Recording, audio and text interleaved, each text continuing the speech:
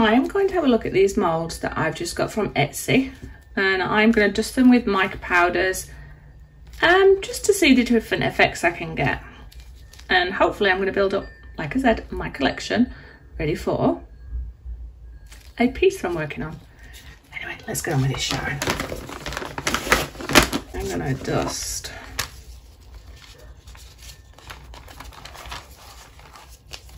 one with brown.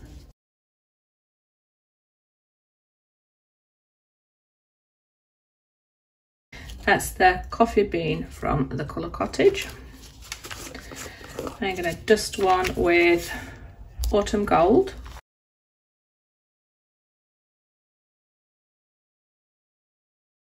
That's got the coffee in there and the autumn gold. This one I'm going to add coffee.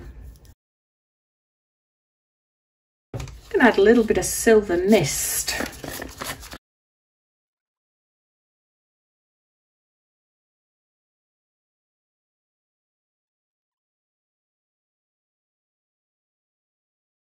I'm going to add a little bit of orange. I'm going crazy. So this one's sunset orange. I'm going to add a little bit of that to one of these here. Just want a bit of colour in my shell. A little bit of the chocolate.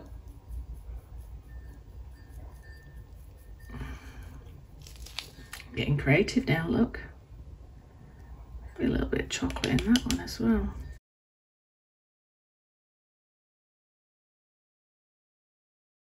A little orange in that one, but I'm going to go down to gold.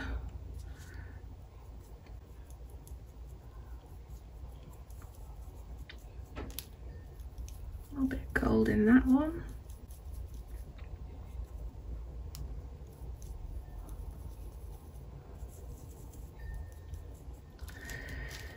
I'm going to go brown in this one a little bit.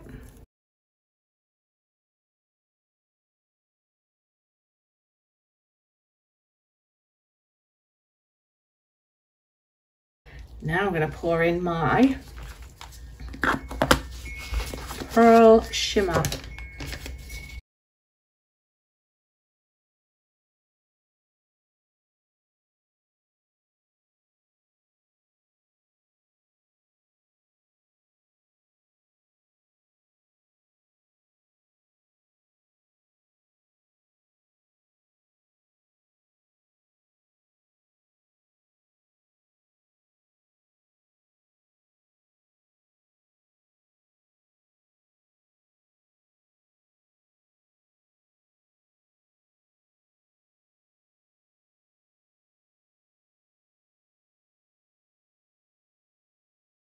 Hi, we are reviewing this mould, and as you can see, the results are in.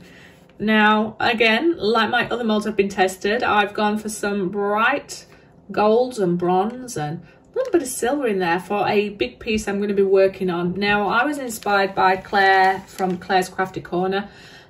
She created her own shells for a piece that she worked on, but what inspired me is the fact that she dusted her moulds with mica powders before putting the resin in, and I love that. So I'm just experimenting with different ways. So thank you, Claire. If you've not seen her channel, go over there and see them. Hers probably came out a bit more realism than mine. But I went a little bit bling bling. But we're going to show you the detail on these, and OMG, I do love them. So I understand now why Claire's been going OMG. Just look at that.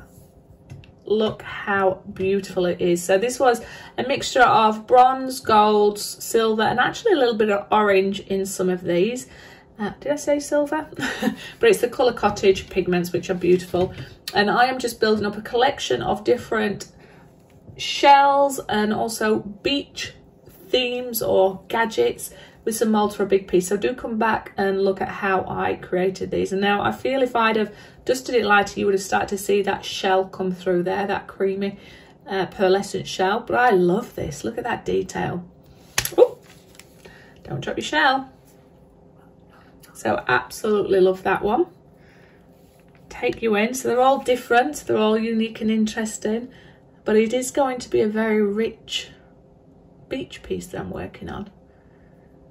They're all sort of just blank underneath, which is actually going to be better if you're working with shells rather than real shells, because you can get air bubbles underneath them.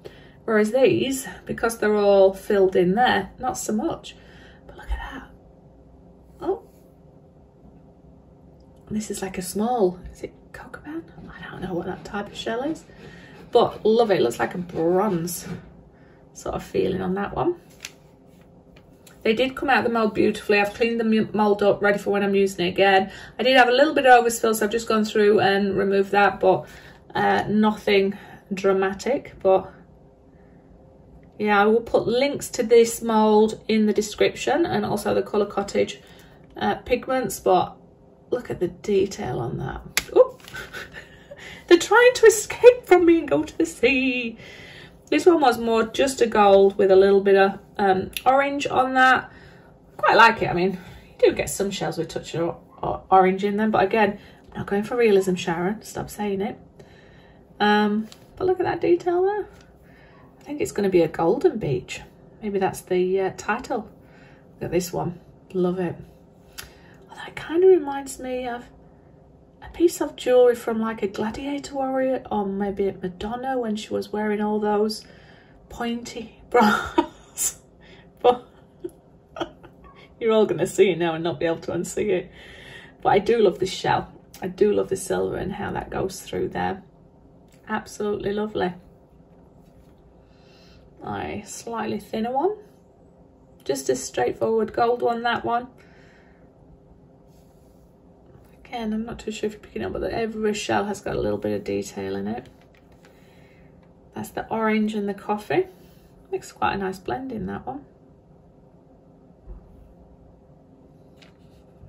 And we even got some mini ones. So this one was mainly just silver. I think I did bush. See how when you get the white coming through there, or the cream, it does add that pearlescent look to it. So many. And this one, love how you got that coming through there and twisting round. Absolutely lovely. All right, so remember, in my descriptions I'll put a link to the products used in here. I'd love to know if you've created your own shells, and how did you create them? Have you also been over and see the wonderful Claire from Claire's Crafty Corner and had a look at her channel? She's full of different craft ideas. And also, have you done a golden beach or a blinged up beach? Anyway, that's enough of me digressing. Come back and see me. I don't know if I've said it already. Thumbs up, subscribe, share, comments are always welcome. Visit my Facebook group if you want to showcase your creations. That helps inspire me, and I'm hoping I inspire you and we can inspire each other. Pop over to my Facebook, Redbubble and Etsy store if you want to purchase any treasures. And don't forget to come back and see where I do create with my golden shells. Hopefully that's going to be something that's going to inspire you. And last but not least, I will be having a giveaway when I hit 30,000 subscribers. So come back and see that video. And I just wanted to say a sincere thank you to each and every one of you who are supporters of me and my channel. Really, really appreciate it. And I'm sending you all love out there. And I'll see you on the next video. Bye.